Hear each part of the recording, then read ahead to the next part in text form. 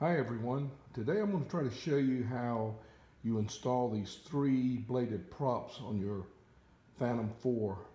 This is a Phantom 4 Black Edition.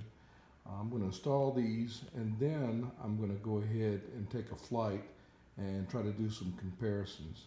So as you can see right here, there's three little screws. I've already taken one out. I've already loosened these. So I'm going to pull this whole thing off and show you how it's done.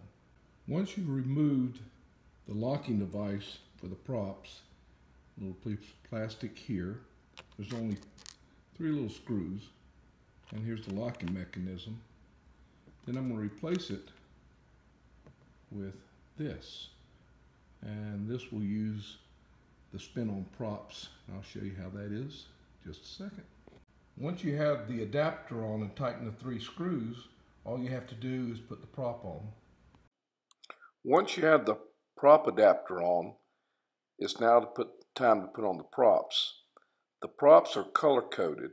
If you see in this picture here, the purple outline represents the original white prop on your DJI Phantom 4.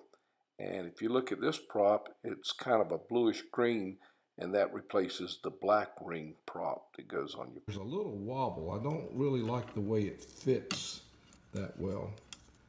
But anyway, I guess it works just like the old Phantom 3 props. So anyway, tighten them up and we're ready to go.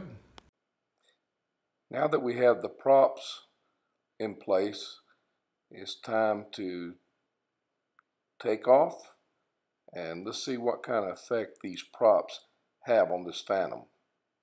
So let's go.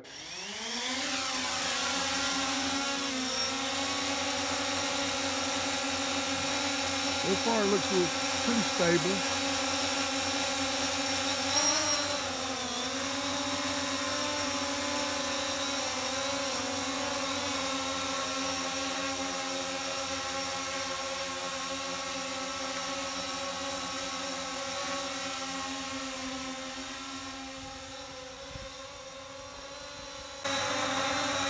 It looks as if it's not that stable, really jumpy.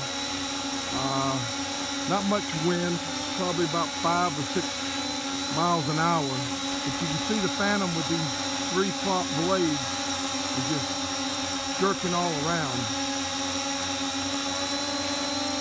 You see it moving a little bit. I was going to do a lift test with it, but I'm a little nervous about it right now.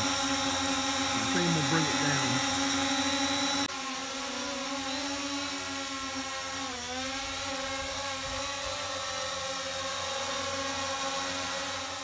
After seeing how these props work on the Phantom 4, I don't think I'm going to keep these props on. In fact, it's a little scary.